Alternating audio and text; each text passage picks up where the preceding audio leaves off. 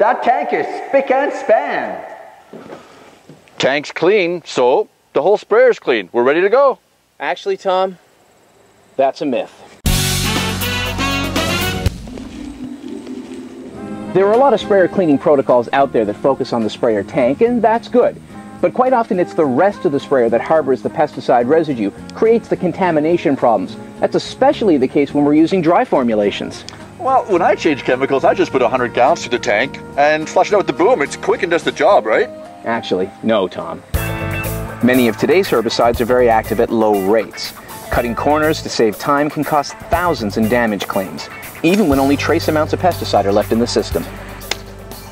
So, what should I be doing to try to clean my sprayer more effectively? Well, first, try to avoid problems in the first place. Mix your products in the right order, with the right carrier, with the right agitation. The right carrier? Yeah, basically warm, clean water at the right pH. Second, clean your sprayer as soon as you're done using it, or as soon as possible. Don't let stuff sit in there. Rinse and flush the entire system.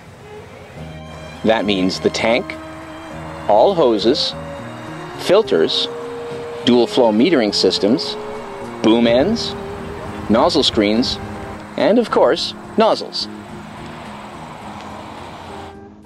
I think I finally figured it out. I know how to get this nozzle unplugged.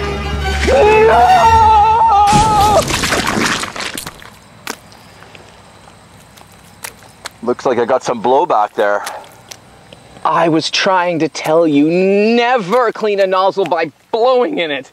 Oops.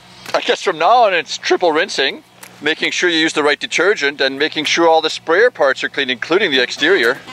Good idea. Jeez, it's even in my